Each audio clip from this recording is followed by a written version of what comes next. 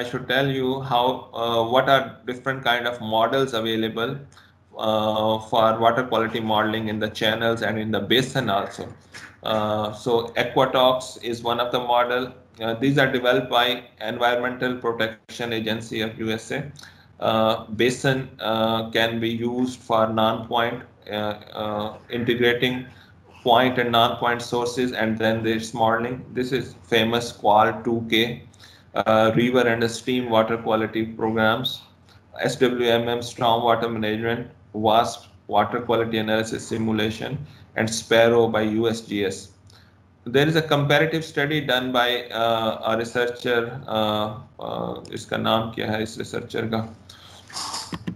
You can see this from here. This reference will take you to this paper, and they have done comparison of different models of water quality available in the literature or at various places.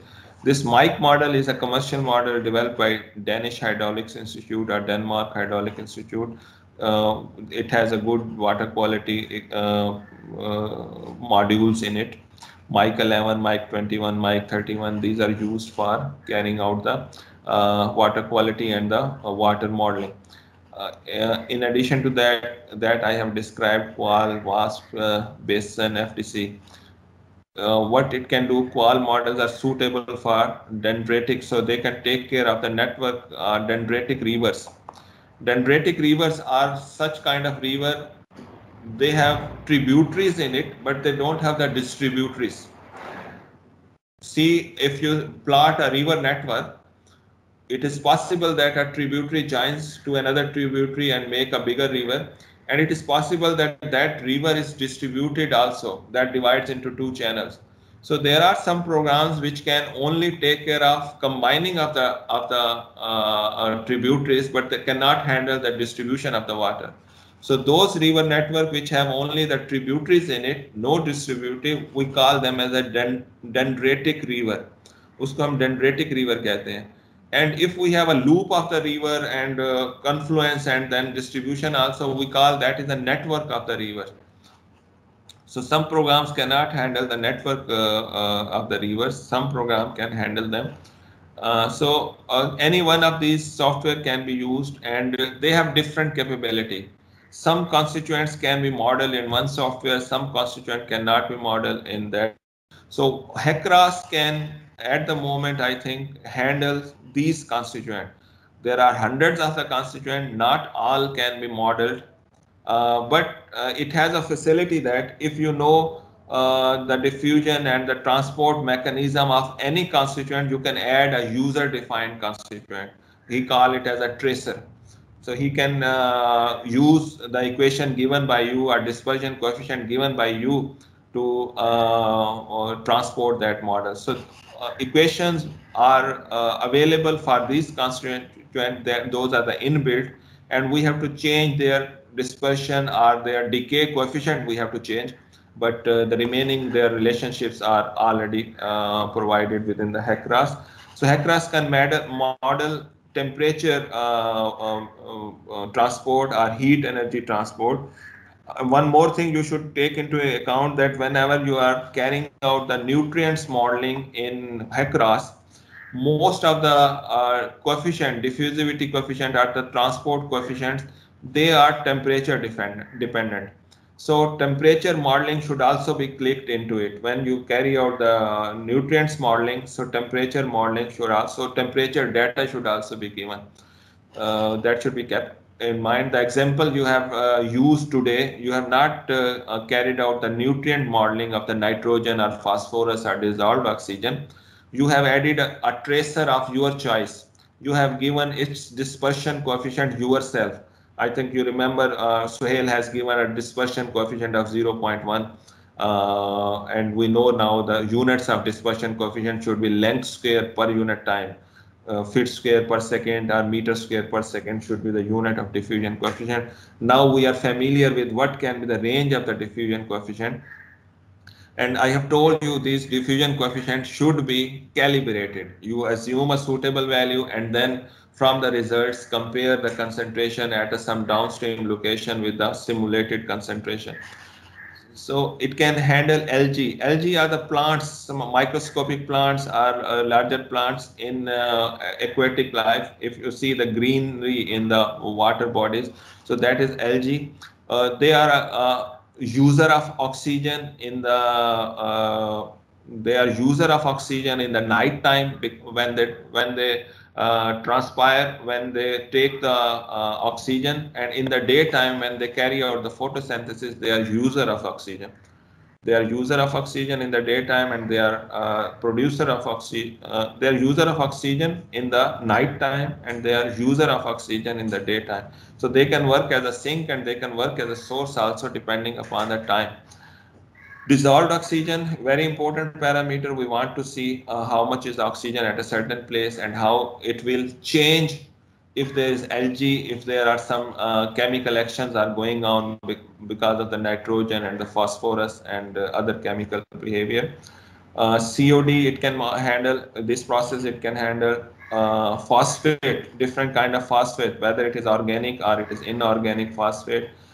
Different kind of nitrogen it can handle, whether it is nitrite, nitrate, ammonia. Ammonia is NH4, nitrite is I think NO2, nitrate is NO3. Organic nitrogen, simply nitrogen in some organic body like in algae or in some other part. So it can handle these things. And a taste of modeling you have taken today in the HEC-RAS.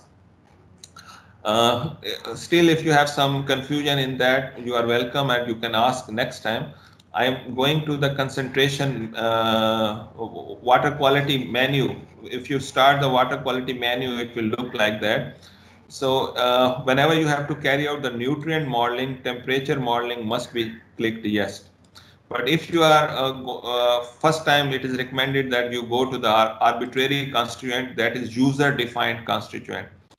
It can be any dye or chemical or tracer or any nutrients for which dispersion coefficient is with you. So that should be selected. Then temperature modeling is not required.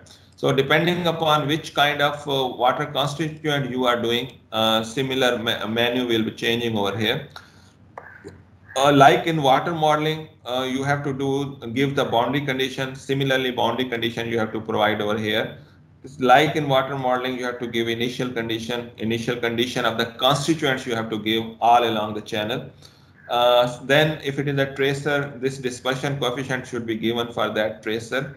Then it can take into account how much is the shading on the river, and it can take into account the temperature change because of the shading or not shading.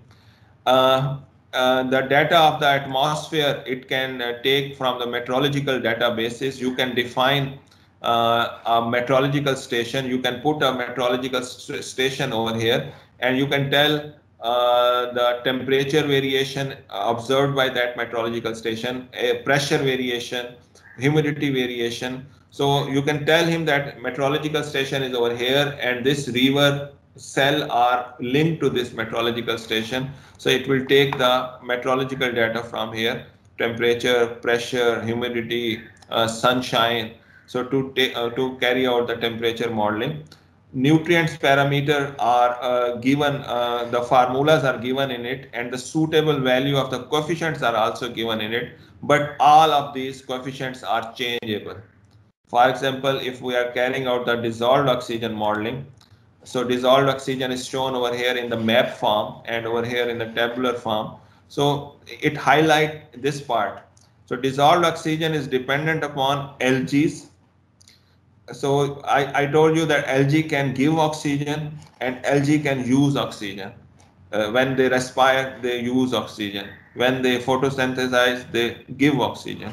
Similarly, it is dependent upon other factors like nitrogen, oxidation of the nitrogen, or these things. So their coefficient of the element are given over here, and the suitable value of the coefficient. For example, I have clicked over here, uptake per unit ammonia oxidized.